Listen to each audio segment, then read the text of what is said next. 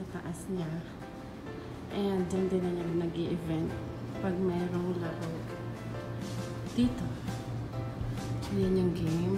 Yun yung mga nilinisan namin na nakaraan. Ayun, dun. May mga nagtitinda din dyan. Under din niya ng catering. Dito yung mga VIPs. Tapos dun. So, naglalagay kami ng mga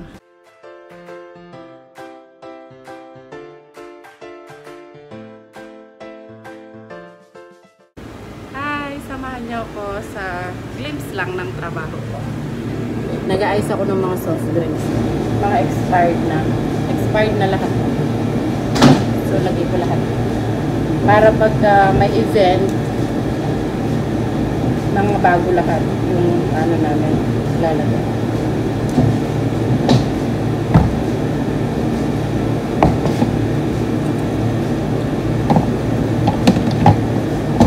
Sayang mo ang dami.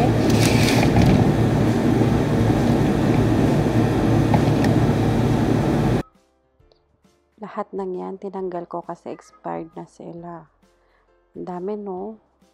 And then, ilalagay ko lang sila sa big container para ma-load namin siya sa van and then ihatid sa warehouse or sa kitchen namin. Kasi expired na nga talaga sila.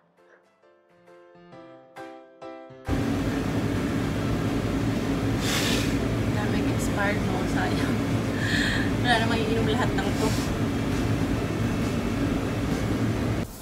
Dahil na kami sa kabilang kiosk. So, dito naman tayo sa another kiosk naman. Ito naman yung lilinisin ko. Tapos, tatidy up lang siya. Lilinisin yung floor. Ngayon, binabasa ko lang siya ng water. And then, i-bleach ko yung floor niya para mas malinis. Tapos, i-dry ko siya. And then, after nun, i-replenish ulit natin yung mga fridge ng beer and soft drinks. Kung alin yung mga kulang, pupunuin natin. Para pag nag-start yung game, meron, kompleto na yung mga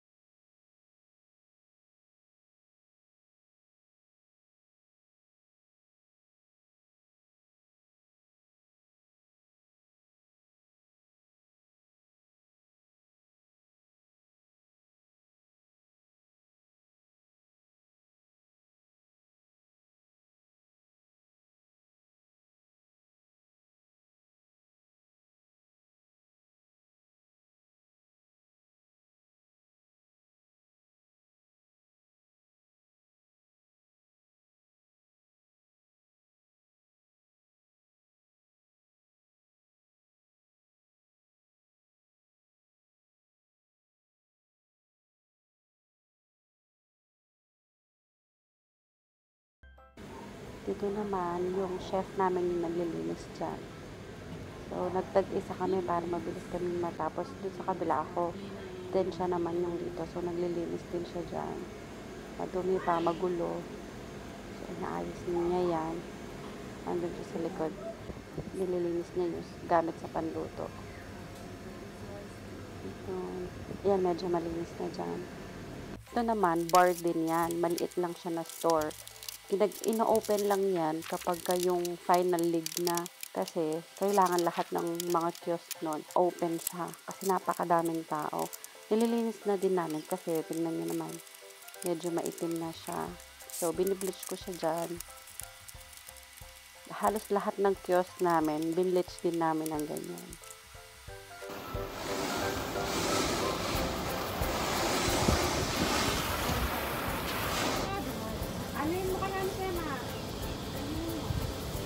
Ano yung paint?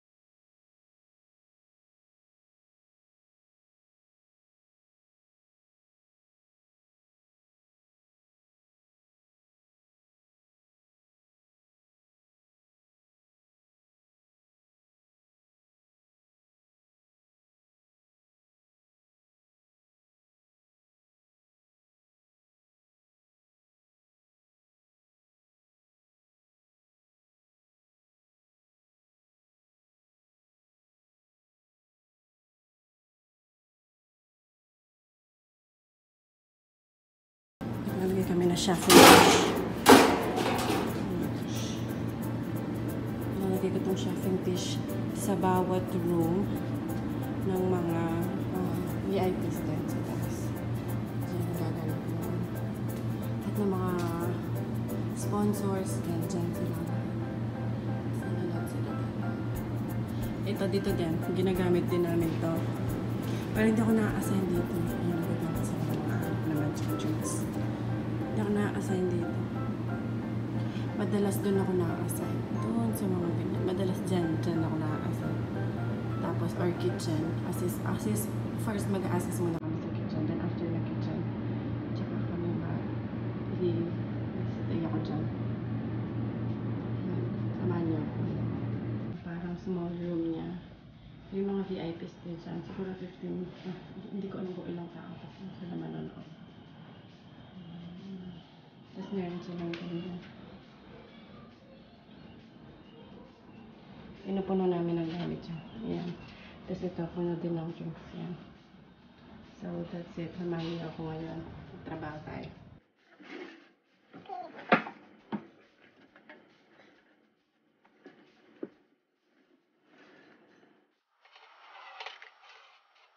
So, bali 6 rooms yan. Ito pa yung iba. So, 5th, 4th, hanggang 2nd. Ayan, kompleto na.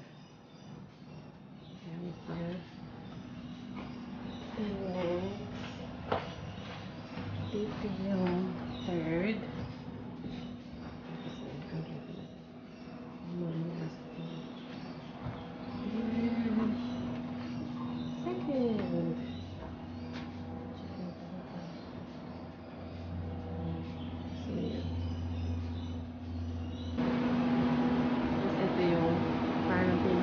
Kitchen na namin dito.